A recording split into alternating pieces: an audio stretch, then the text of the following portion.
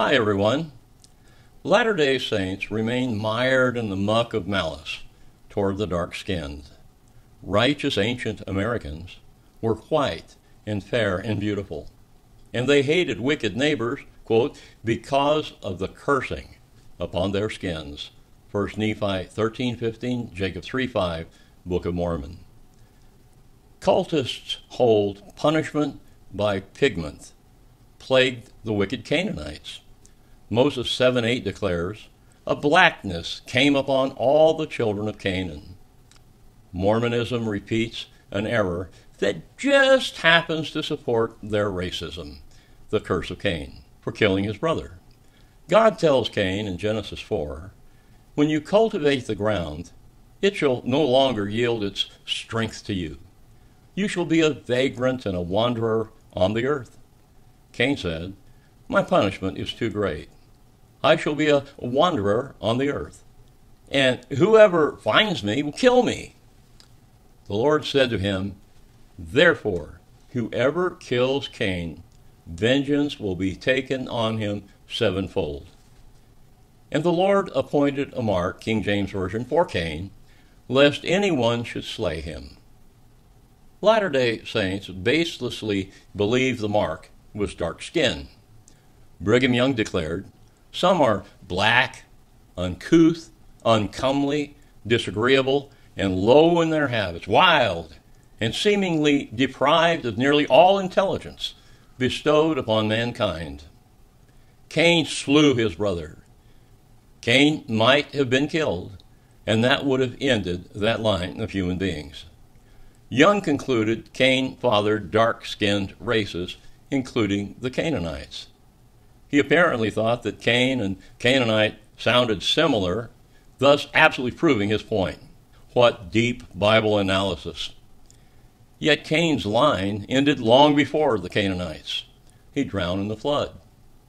Joseph Fielding Smith, early 70s LDS leader, wrote in The Way to Perfection, still available in Kindle online right now, that during premortal conflict between God and Satan, blacks were neutral.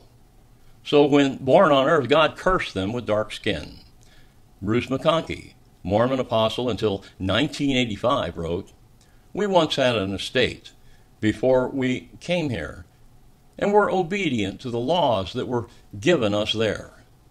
Those who were faithful there received greater blessings here, and those who were not faithful received less.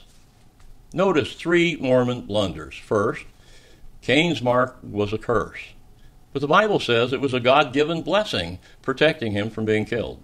Secondly, they teach an impossible connection between Cain, Canaanites, and dark-skinned ethnicities. Third, the LDS cult contradicts God, who marked Cain to protect him. Brigham Young wrote, Cain might have been killed, and that would have put a termination to that line of human beings. Let's take a break. So perhaps you'll subscribe to this channel by hitting the subscribe button, the thumbs up icon, and the notification bell. If you don't, Joseph Smith may come back to life and become your wife's best friend. Seriously, we appreciate your support.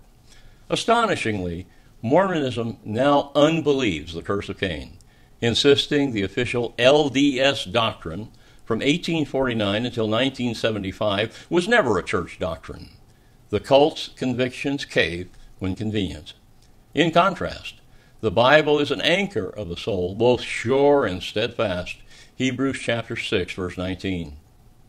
A Wikipedia article, Black People and the Mormon Priesthood, says, blacks of African descent were prohibited from taking part in ceremonies in LDS temples, attending priesthood meetings, and speaking at firesides. Spouses of blacks of African descent were prohibited from entering the temple. Over time, dark-skinned people of non-African descent attended priesthood meetings. Some with questionable lineages were given the priesthood, such as Fijians, indigenous Australians, Egyptians, as well as Brazilians and South Africans who did not appear to have any black heritage. That sounds a little too much, like Nazis sifting through family trees in search of Jewish blood. 60% of the cult still believes blacks mustn't serve as priests.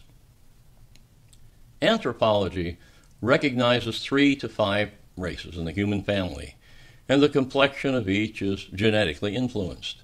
Skin tone is also determined by climates, where peoples have lived for generations. Sun exposure triggers vitamin D to produce the brown pigment melanin, nature's sunscreen. In some coastal climates, seafood diets rich in vitamin D also trigger melanin.